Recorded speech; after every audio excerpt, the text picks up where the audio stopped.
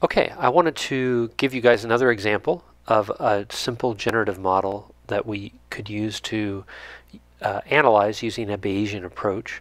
You may remember we did an experiment earlier in the semester like this, where we used a PWM output from an Arduino to drive current through an LED, and we measured the voltage at the top of a resistor, at the bottom of the resistor, and then we used that to get the current through the LED, and of course having the voltage here, we knew the voltage drop across the LED, so we could get the whole IV curve of the LED.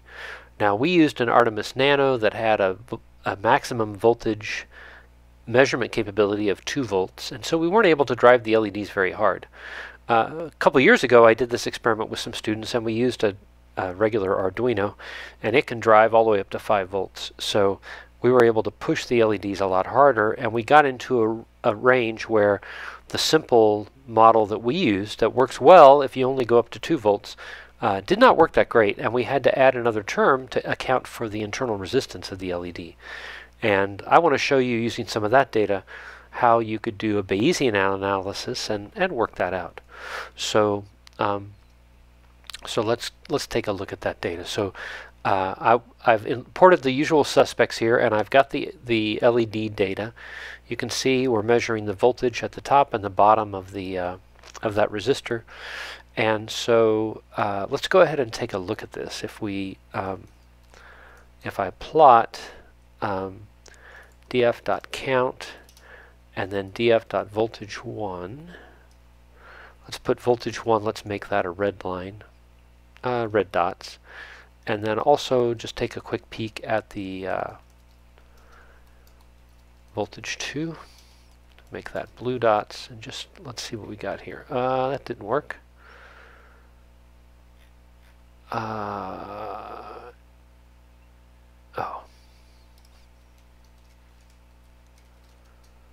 There we go.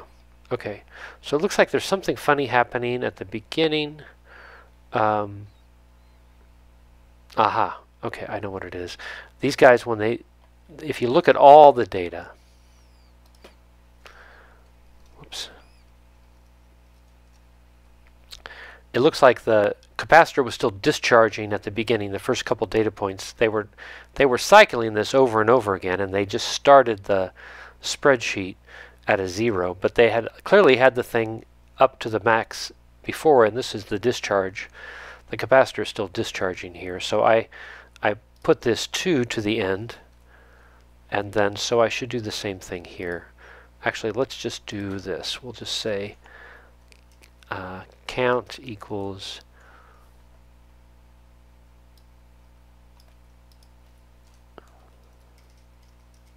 count. We'll just V1 is same thing, except it's voltage 1, and then V2 voltage 2, and then we'll make this okay, and then we'll make this count comma V1, make this count comma V2,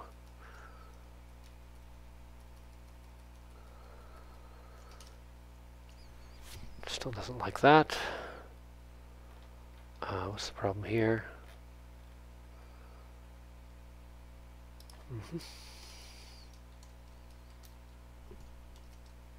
There we go. That cleans up that beginning. Okay. So the region I'm interested in is here, where in this region where there's some current flowing. So that's like from 90 to what? Let's get a grid on here so we can see. So I'm going to guess 170. So let's do this begin.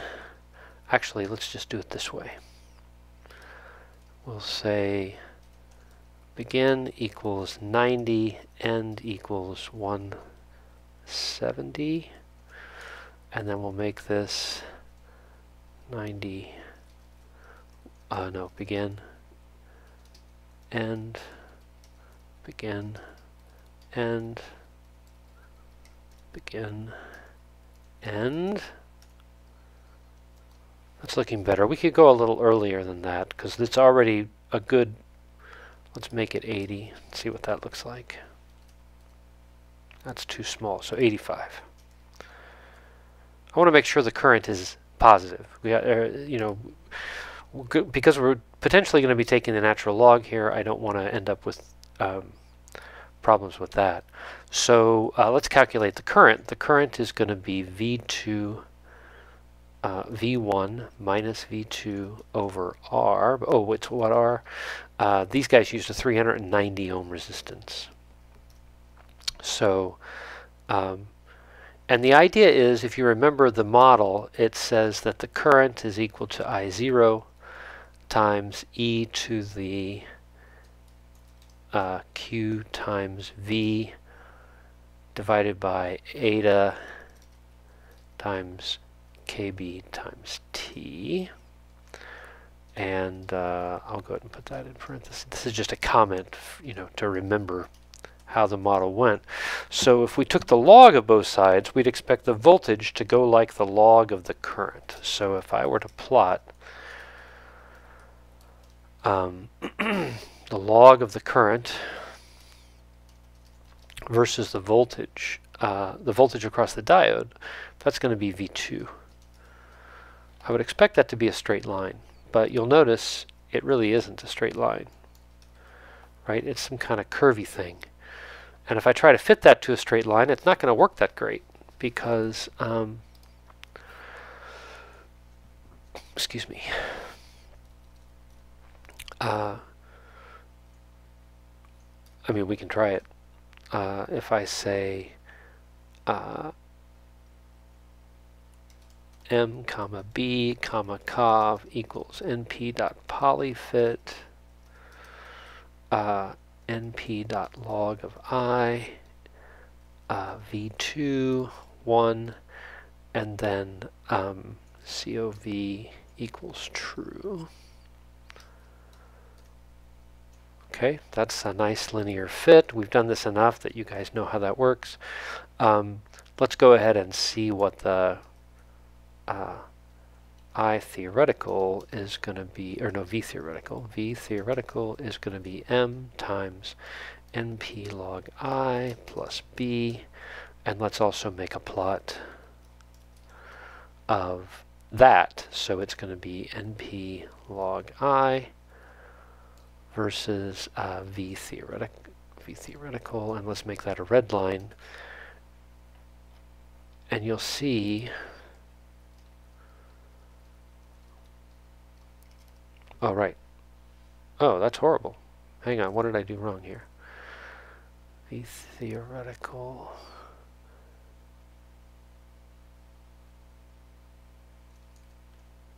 Is that right? Hang on, something very fishy here. Oh, this should be V2. There we go. Okay, so the point is that's not a great fit, right? Because it's clearly, this is not a straight line, it's a curve. How are we going to fix that? Well, the thing is, you need to add a term. V is going to be equal to something NP log I, but there's also going to be a term that's proportional to I itself with a different constant of proportionality. So the correct model, so what we have here is V is equal to A times, or M times NP dot log I plus some offset plus I times R, where this little r equals the internal resistance of the diode, right? There's the voltage across the junction of the diode that's given by the Shockley equation, and that's the M here. B has to do with the I0, that's the reverse leakage current from the Shockley equation. But the Shockley equation just talks about the IV relationship of the junction. It doesn't include any internal resistance of the diode itself, the connectors and the material of the diode that's not part of the junction. So how are we going to add that? Well, I would propose that a nice way of doing it is to use Bayesian inference, cook up a generative model, and then test it and run it with the data. So let's do that. Okay, so let's make another model for pm.model as diode model. And what are our parameters? We have m, which is the slope of the straight line. This is the voltage versus the log of the current. And so I'm looking at that right now. You can see that, well, when the actually, let's do this. Let's put a grid on here so we can just have an order of magnitude what we're looking at. It goes from -8 to -6, so that's a change of 2 horizontally, and vertically it's going up, let's say between a little less than 1.6 to almost 1.75, a little less than 1.75, so that's 0.15. 0.15 and 2, so that's going to be 0.08, something like that. So let's make it, obviously that's somewhere between 0 and a half. You know, that would be a huge range. So let's go ahead and make it, let's use a different distribution this time just for fun. We'll make it a half Cauchy. That'll give us lots of wiggle room. And I'm going to make this 0.5. Okay? We know it's really 0.08 is roughly what it looks like, but this will give us lots of slop. So if when we add that resistive term, it could change, and we don't really know which way it's going to change, although I'm guessing it's going to come down, not go up, but let's just let's give it that latitude so that the Bayesian engine can go wherever it needs to go. The nice thing about a half Cauchy is it has lots of room in the tail, so if it even has to go up to 2 or 3, it could get there. So I'm not cutting anything off. I'm just giving it a hint. It's somewhere between 0 and 0.5, but it could go above 0.5, substantially above 0.5. What about B? That's harder to say. Let's find out what M and B were up here. B was around 2, so let's do another half Cauchy. Let's give it lots of wiggle room. How about 4? We'll double that. And remember, the half Cauchy goes out beyond. If you look at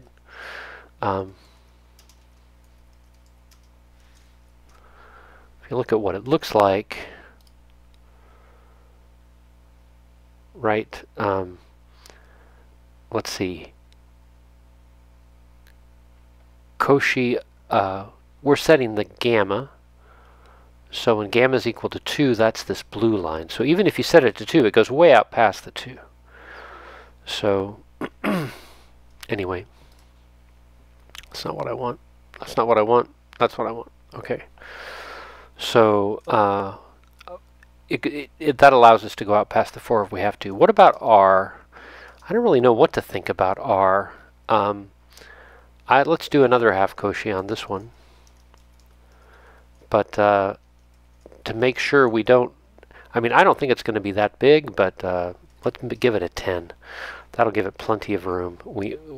I expect it's going to be less than 10, but even if it turned out to be 20, the half Cauchy doesn't block us off from that.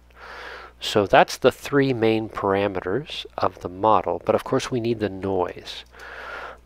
So again, I don't know what to expect for that. It looks like in terms of volts, the noise is something like, what do we have here? 1, 2, 3, 4, 5. So it's like 10 millivolts or something like that. So I'm going to go ahead and make that, let's say that's 10 millivolts. Let's make it 20 millivolts. Okay, that'll be, and again, that's plenty. Okay, so those are our priors. Then, of course, what do we observe? We observe the voltage. So I'm going to say V observed is a normal. Mu is going to be the output of our model. So V model equals M times the log of I plus B plus R times I plus N. Okay? And interesting, no, not N. We're going to do it this way. Mu is going to be V model. N is from the normal distribution of sampling. So here's where the N comes in. It's going to be the standard deviation of the normally distributed noise in the measurement. And then observed equals, and then that's what we actually observe, and that's from our data, and that's we call that V2. So that's V2. And then I just need to sample. And I'm going to return inference data. It's going to be true. Okay? Okay, so that finally finished. A couple things I did notice while it was running. I forgot to assign the output of the sample function to a variable. I'm going to call it trace, as usual. I bumped up the number of samples and I bumped up the number of tuning steps in order to improve the behavior of the sampler. It was complaining to me that I didn't have enough tuning, and so I just followed what it said, and there still were some issues, but it seems like it turned out more or less okay. We won't know until we do the posterior check. So let's just see. I'm going to go ahead and print the summary, and we'll just look at the stats, and then let's do a plot of the trace and see what the output looks like. So it looks like M is clearly not 0. It's pretty well defined. B, again, is about what it was before, roughly. But I want you to notice here that, where is it? R. R is a lot bigger than I was expecting. And it looks like the sampler got kind of stuck a couple of times during the exploration of the parameter space. I think these little black lines, I think, are the divergences. But anyway, it doesn't look totally crazy. It doesn't look totally crazy. Let's see what the posterior check looks like. Okay, so let's do that predictive posterior check. I want to say with diode model, we're going to call pm.sample posterior predictive, and we're going to pass in the trace, and we're going to set var names equal to the variable names we want to get from the posterior. So we're going to get M and B and R, and then I also want to get V observed. Okay, let's do that. It's going to run for a second. Okay, so now let's go ahead and look at the shape of one of these guys. It's just 12,000 numbers for M. B and R are going to be the same way, but what about V observed? So PPC V observed dot shape. Okay, it's 12,000 by 85, and that's because there are 85 data points in this set. So what that means is, and that V observed includes the noise. Okay, it includes the noise. So so let's do this. For J in range 1, let's do 100. What I want to do is to plot the data, and then I also want to plot the output of the posterior parameters, the posterior parameter distribution, what the model says. So V theoretical is going to be it's going to be PPC M sub J, right? That's the value of M, times NP dot log of I plus PPC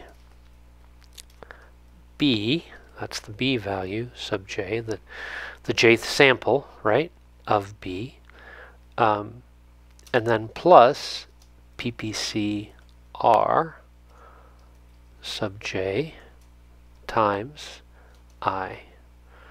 Okay, that's going to be the theoretical voltage. And then, so what I want to do is to make a plot of that. PLT plot, it's going to be NP log of I, and then V theoretical is on the vertical. And let's make those green lines. But we want to make that a pretty thin alpha, because well, actually those look all about the same, so it's looking pretty constrained. Let's go ahead and plot the data on that same graph. And then this is going to be V2, right? And we'll make these blue dots as usual. And you can see that is just absolutely gorgeous. Okay, so the model agrees with the data almost perfectly. It's you know, exact alignment. Let's go ahead and include the noise and see what that looks like in the prior, or in the posterior. So rather than plotting this model, I'm not going to calculate the theoretical anymore. I'm just going to go ahead and use the observed from the posterior. So that's PPC V observed sub J. And then let's make this blue. Red. Okay, and that includes the noise figure. So really, it's looking great. So that is fantastic. That means we've really pretty much narrowed down the parameters. PLT.grid, PLT.x label. That's going to be the log of the current. And it's spelled label like that. Y label is the voltage of the diode, right? Can give it a title. This is LED VI behavior.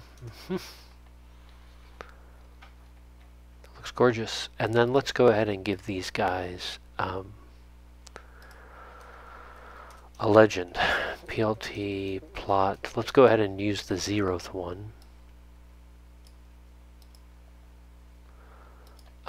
For V theoretical. I left out the 0th, the 0J. So I'll go ahead and plot that one.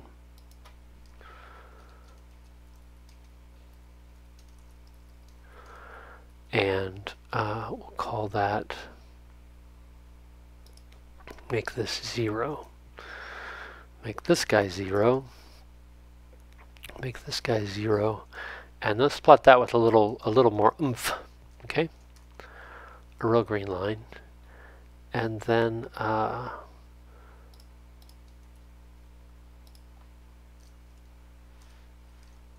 go ahead and do the same with this one.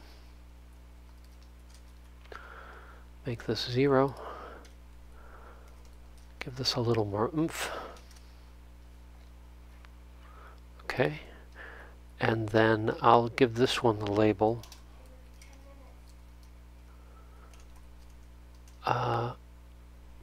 that's going to be theory. No, that's not what I mean. Model, no noise. This is going to be label model with noise, and this is going to be actual data. And then put a legend. Okay, gorgeous. All right, and what else do we need here? I guess that's probably good enough for now. So that gives you a good idea of how you can pull out that from the posterior distribution. You pull out those parameters, and you look at what the model looks like. You've got graphs that show you the distribution of m's from the posterior, the distribution of b's, the distribution of r's. If you have to quote a value of r, you're going to say it's somewhere between 19.56 and 24.02. Your best estimate is 21.8, I'd say, for the resistance. And then for the slope and the intercept, of course, you can use these guys. So I hope that helps. That's how you do it. So what do? We created a generative model. Here's the actual data. This is the failure of the fit. Okay. Then we used actually we didn't actually do a generative model here, did we? We just went ahead and analyzed the data. But you could clearly create a generative model. Actually, let's just do that real quick. So I can use the same i's, but I could simply say v gen is going to be what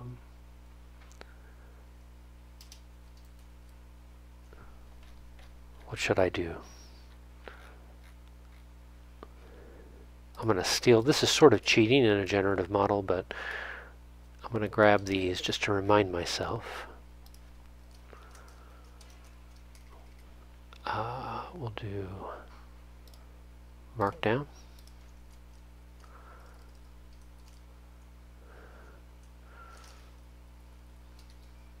Okay.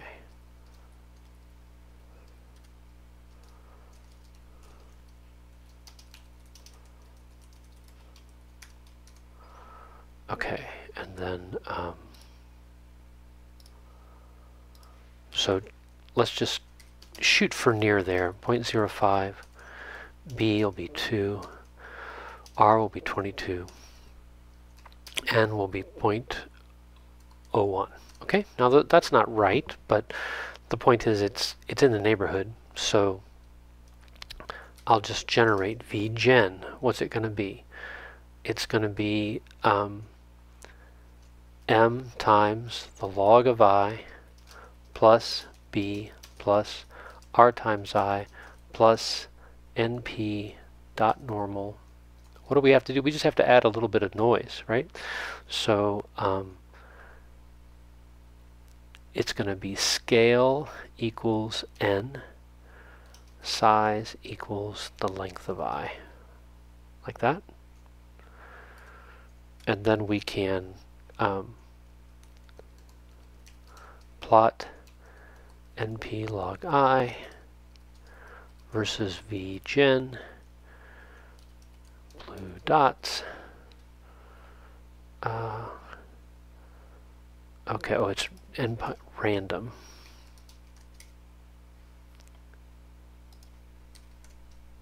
Okay, so that's my generative model, v gen. So how do I test it? I can simply grab this guy. Everything's exactly the same, except this is now a generative model. And instead of v2, I'm going to put in here v gen. I'm going to just train it on the generated data. And I'm going to dial down the sampling because I don't want to wait forever. So I'll say tune 500. Okay.